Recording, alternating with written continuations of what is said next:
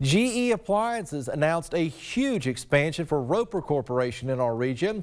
News 12's Becca Birdsall tells us about the economic impact that could have. The established relationships at Roper in the city of LaFayette and in the county and in the region, we hope that at the end is what won the day to stay right here and continue to invest. Governor of Georgia Brian Kemp announced a major industrial expansion for Roper Corporation in Walker County. The Roper Corporation plans to invest $118 million into their manufacturing operations in LaFayette. The expansion includes the addition of over 600 new jobs for the county. Of course, they're going to want places to live. They're going to want to go to restaurants. They're going to want to buy gasoline.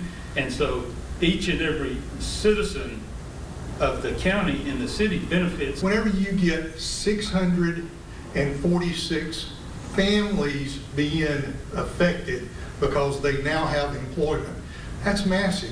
And Robert already mentioned the trickle-down effect of the money that they're going to spend, which is going to be taxed. The company is already Walker County's largest employer. The LaFayette plant makes cooking products, including wall ovens, cooktops, and ranges for multiple GE appliance brands. With the new jobs, Roper officials say they will employ over 2,600 people in Northwest Georgia.